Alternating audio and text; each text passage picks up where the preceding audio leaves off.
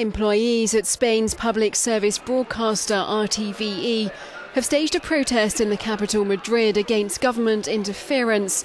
They accuse Prime Minister Mariano Rajoy's Conservative government of tightening its control ahead of elections next year. We are workers and citizens and people who are defending the public service RTVE, said one protester. The Spanish television as a public service belongs to all citizens. There are calls for sufficient public funding and more transparent management.